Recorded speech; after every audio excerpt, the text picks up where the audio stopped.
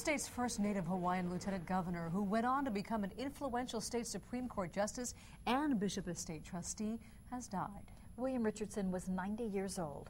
KITV4's Keoki Kerr is here with a look at one crucial court decision that he wrote that affects everybody who goes to the beach here in Hawaii. Keoki? Well, Paula and Laura, he was affectionately known as CJ, even though he's been retired as Supreme Court Chief Justice since 1982. He's the man for whom the UH Law School was named, and he's also remembered as a devoted father, mentor, and friend. William Richardson had an office at the UH Law School that bears his name, where he would offer advice to law students. It's definitely different than other law schools because we have the namesake here all the time, hanging out, showing up at parties. Richardson, who was 90, died early Monday, surrounded by family. He had been in declining health since suffering a stroke in April of this year. A Democratic Party chairman in the 1950s, Richardson was elected lieutenant governor under John Burns. He says when the Chief Justice's position opened up in 1965, Burns phoned his wife to see whether she thought Richardson should take the top judicial job instead of running to succeed Burns as governor. She just gave him the work. She told him that, I don't want my husband around politics anymore. If you name him Chief Justice, then he won't be in politics. That's the best part of that.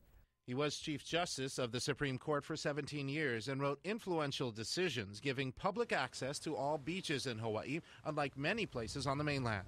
The only way to solve this is to say it's a no-pucka line where the vegetation is, and everything else is for the public. Anybody else can walk on the beach. You may not go through the land, but you can come around and the beaches are free.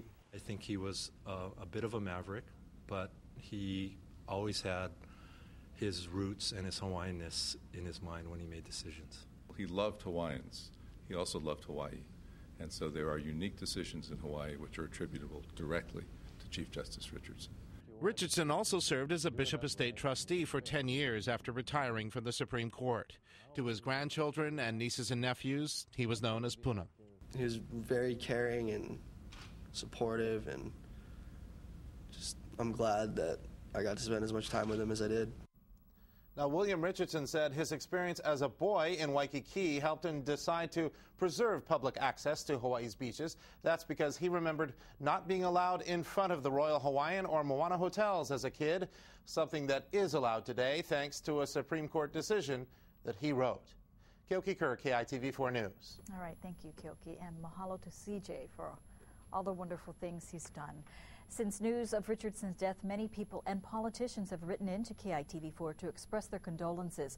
So a large crowd is expected at his visitation and memorial service next month.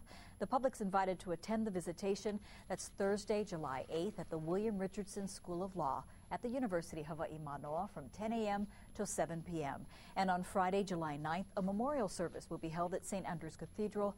The ceremony begins at 11:30 in the morning. A private burial will follow.